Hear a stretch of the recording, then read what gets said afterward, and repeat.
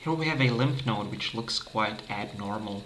We don't see normal lymphatic follicles with sharply outlined and polarized germinal centers, and the overall architecture is faced with diffuse to vaguely nodular infiltrate. In some areas we see dark infiltration, but here, and here we can recognize slightly lighter, vague nodules without clear borders and without germinal centers. When we see lymph node that looks like this one, we can suspect lymphoproliferation, or in other words, lymphoma.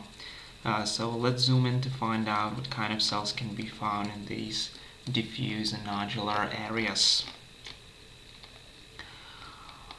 We see that the darker zone is composed of uniform small mature lymphocytes with round dark nuclei without visible cytoplasm. And the vague nodules, on the other hand, consist of larger cells with bigger nuclei with dispersed chromatin, and therefore they have lighter color on low magnification. These cells with central dark nucleoli are called Prolymphocytes. And we also have another types of cells with slightly larger central eosinophilic nucleoli, and those are called paraimmunoblasts. Here we have another detail of proliferation center. So these cells are called prolymphocytes, and the larger cells with eosinophilic centrally located nucleoli, those are paraimmunoblasts.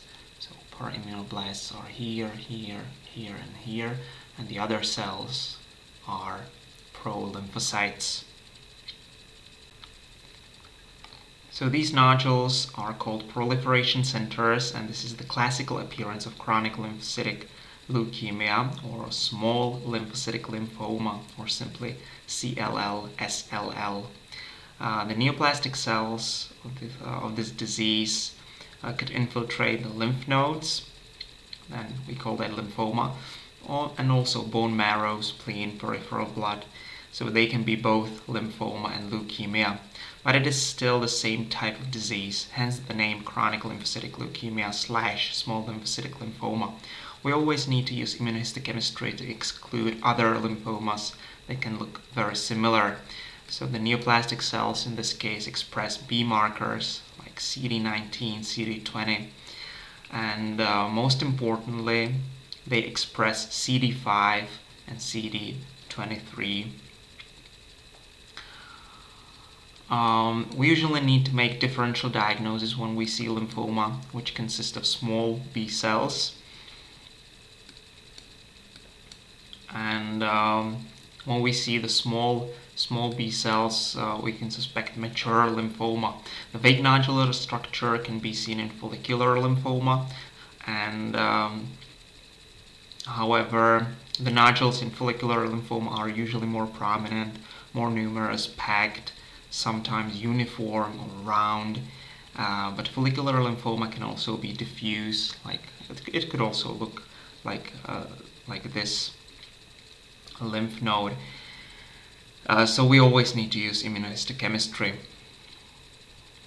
The malignant cells in case of follicular lymphoma would have immunophenotype of germinal central B cells, so they will be BCL2 positive and CD10 positive, and CD5 and CD23 negative.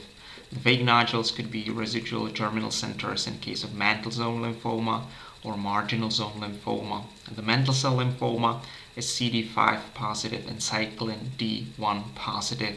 And the marginal zone lymphoma is diagnosis per exclusion when all these common markers, CD5, CD10, and CD23, are negative.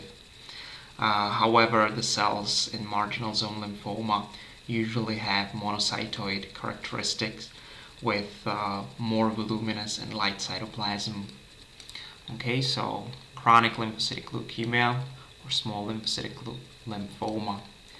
Thanks for watching.